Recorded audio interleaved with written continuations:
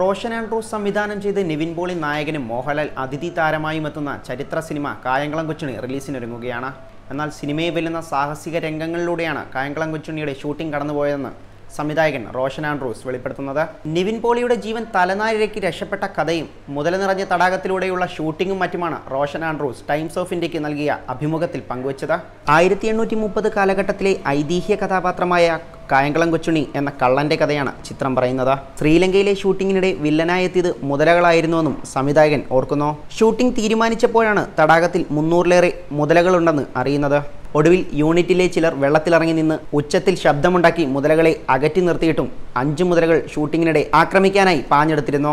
മംഗലാപുരത്തെ കടാപ്പ വനത്തിൽ ചിത്രീകരണം നടക്കുന്നതിനിടെ ചിത്രത്തിലെ സാങ്കേതിക വിദഗ്ധരിൽ ഒരാൾക്ക് പാമ്പുകടിയേറ്റു. കൊടിയ വിഷമുള്ള നിരവധി പാമ്പുകളുടെ അധിവാസ കേന്ദ്രമാണ് കടാപ്പ.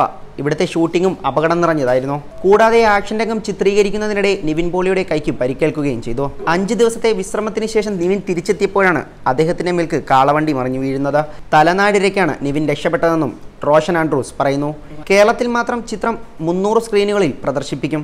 മലയാളം, തമിഴ്, തെലുങ്ക് ഭാഷകളിലും ചിത്രം മൊഴിമാറ്റി പ്രദർശനത്തിനെത്തുന്നുണ്ട്. News desk Malayali life.